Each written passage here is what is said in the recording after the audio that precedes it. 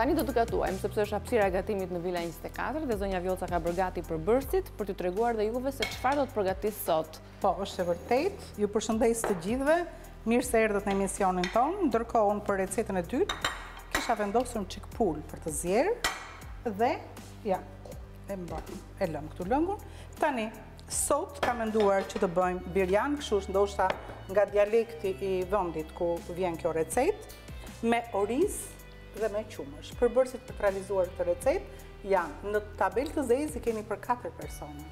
Po, do më thënë që do të hidhen 4 kokrra vezë, do të hidhen 4 kokrra qepë, qepët kur them 4 kokrra jo, po mesatare, do të hidhen 2 gota me oriz. Ju e dini që raporti oriz dhe ujë është 2 herë, do më thënë 1 me 2. Atëherë këtë mas lëngu dhe këtë mas do më thënë që do të hedhim, do të apjestojmë për 2. Gjysmën do t'ja hedhim ujë të valuar dhe gjysmën do t'ja hedhim qumësht. Pra, kemi pastaj 50 gram gjalpë, kemi 100 gram djath. Po ta shikojmë në pamje të parë, kjo recetë është pothuajse gati me pastiqa, vetëm se pastiqa nuk ka qepë, e në rastin tonë kemi qepë patjetër që gatuhet dhe me mish, gatuhet në 2 variantet, me mish pule, gatuhet me mish qingji, por gatuhet dhe tradicionalisht sade, sepse jo çdo ditë shqiptarët kanë patur mish në tavolinë dhe vonë u mirë kuptuam për këtë që nuk duhet konsumoj mish për ditë. Tani, unë këtu qepën e kam zverdhur pak me gjysmën e sasisë së gjalpit që kam në doras të zezë. I kam hedhur dhe një lugë vaj ulliri. Kjo është pjesa ime për arsye se unë gjithmonë që kam oriz, unë do të hedh dhe një lugë vaj për t'i dhënë shkëlqim është për derdhur po orizit. Tani e vendosim përsëri në zjarr dhe do të vazhdojmë të procedojmë si më tutje. Pra, e lëm, e shikoni që qepa nuk është e bardhë transparente. E ka kaluar atë pjesën e transparencës duke u bërë pak si në të verdhë, po ngjyra është një trajshme, jo kështu si e nxirr vende. Tani këtu do të hedhim orizin dhe do t'i kaurdisim për një kohë të dyja së bashku. Këtu kam pak gjalpë, do t'i hedh fare pak gjalpë këtu dhe do të hedh të pjesën tjetër për të lyer tavën. Pra, përbërësit, si që shikoni, shqiptarët kanë gatuar me shumë pak përbërës. Tani, derisa kokrra e orizit mua të më shkëlqejë, këtu ne do të vazhdojmë kështu duke e kaurdisur mirë. Do të hedhim këtu, unë kam një kup, do gatuaj jo për aq shumë persona, duke patur dhe recetën sot mund të pjesëtohet edhe kjo për 4 persona. Sepse receta e sotshme, nëse unë se kam mishin ke pilafi, e kam fileton e pulës, ke sallata me perime. Dhe me që receta s'kishte perime, unë e mendova që këto të dyja receta që kam sot, shkojnë shkëlqyeshëm me njëra tjetrën. Atëhere, Niki? Po, e kemi gati dhe tavën, për pastaj do të më mbushësh atë broken e vogël me ujë të valuar. Ajo është 250 ml dhe kjo është e njëjta sasi me të. Që është gati një gotë, 250 ml, një gotë. Gotë e madhe. Po. Kemi gota që janë me 150 ml, kemi gota që janë dhe më me shumë. Pra, si që shikoni, këtu orizi shkëlqen. Është ujë, pra, I nxehtë. Ja të fitoj dhe të nxjerrja nxehtësinë e duhur. Do t'jetë në trajtë si një tavë, apo lëngshme, apo? E theksova, pra, ka një ngjashmëri në përbërës, vetëm hiq makaronat, kemi orizin dhe plus qepën, që tek pastiqja nuk është. Por kemi dhe pastiqe që nuk e kemi prur, ndoshta ne, që është me kim, nuk është vetëm me vezë, me... Janë pa fund recetat. Ose me perime, nëse duam t'i përfshim ato dhe në pastiqe. Kemi thënë këto, kur kemi gatuar një herë spinaqin. Është e moderuar që është me perime. Ne po flasim për tradicionale. Pra, edhe kokrën e orizit, shiko, kokra orizit, kur ne hedhim që e skuqim, duket sikur zvoglohet dhe sikur thërmohet nga njëra tjetra, ndërsa kur e hedhim në fillim nuk ndodh ashtu. Ne jemi në këtë fazë tani zonja Vjollca, kështu që e lëm pak minuta orizit gatuhet. Do hedh edhe ujin. Në rregull, edhim edhe ujin dhe ne shkëputemi për publicitetin e radhës, është momenti që ne të falenderojmë mbështetësit tanë për të rikthyer dhe për të përfunduar birjanin e sotëm. Ja ku erdhëm, kemi bërë gati edhe djathin, sepse është pjesë e recetës. Jo shumë i thërmuar, apo që të duket në seti zonja Vjollca. I dukshëm. Edhe një vezë ke për ta hedhur. E di pse nuk e hodha, se vezët ishin shumë të mëdha. E do t'i mjaftojnë në 3? Po, mos në rregull. 3 mjaftu, bile dhe 2 do t'ishin mjaftueshëm. Me ai bën edhe kursen. Po, është e vërtet që kursen. Tani, siç e pam, unë kam hedhur këtu gjysmën e sasisë së pjesës së lëngshme që do një oriz.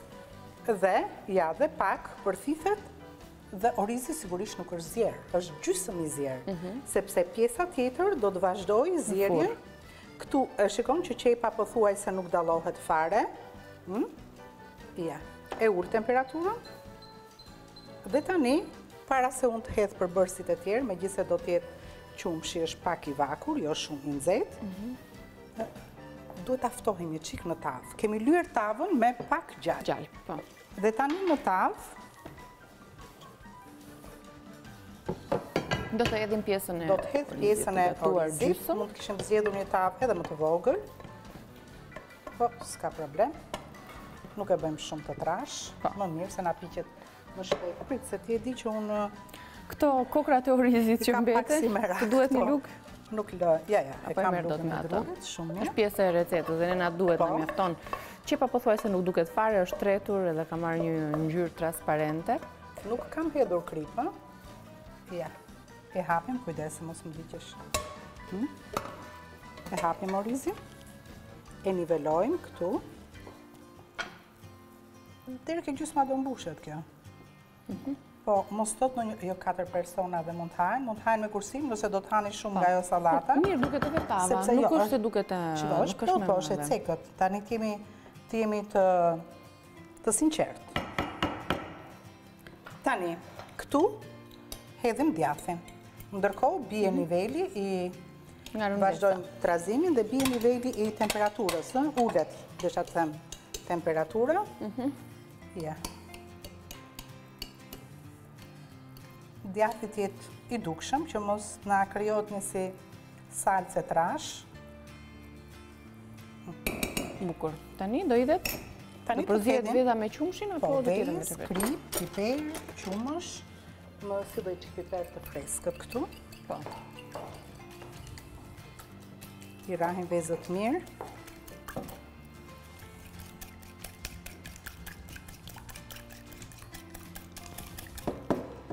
Është një recetë shumë e thjeshtë, me pak përbërës. Tradicionale, na pëlqen ta ndjekim tradicionale dhe ti kujtojmë recetat e traditës.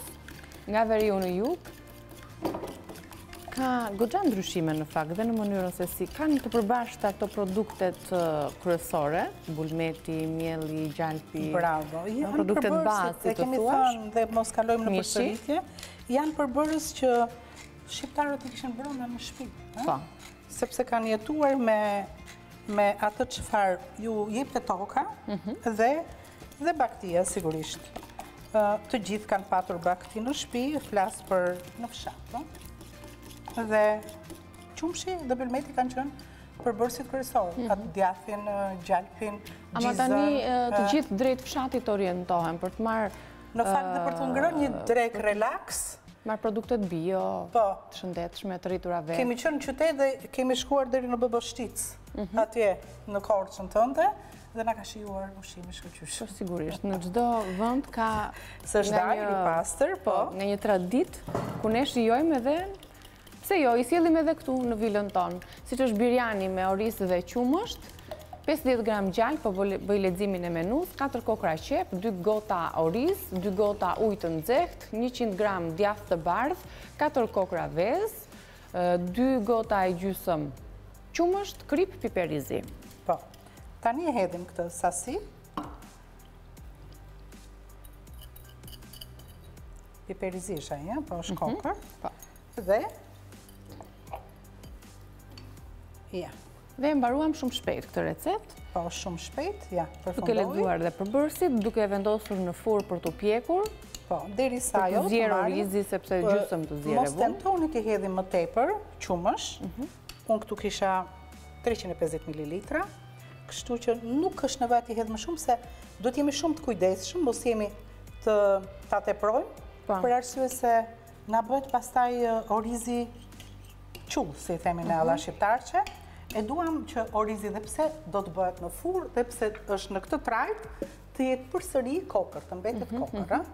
Sigurisht është edhe zgjedhja e përbërësve që ne blejmë, jo çdo ingredient, çdo paketë oriz ne mund ta blejmë dhe ta vendosim këtu, ha? Sigurisht. E vendos në furrë tani për të pjekur dhe do të takohemi në pjesën e dytë pas fleshit informativ, ndërkohë nëse kemi diçka për të përgatitur, ju themi janë visave nga receta e dytë, që është në sallatë. Në këtë tenxhere do përgatisim një sallatë shumë të shëndetshme, të gjitha përbërësit këtu janë, ja këtu e kam me pak gjalpë, këtu ka majdanoz dhe kokrra piperi të zi, ku unë edhe kripë kam tharë 2 fileta pule dhe mbasi uji është nxehur, i kam vendosur për të zjerë. Nuk do bëjmë diçka tani e kam fjalë. Ne kemi gati për pjesën tjetër, në rregull. E perimet. Takohemi pas pak atëherë.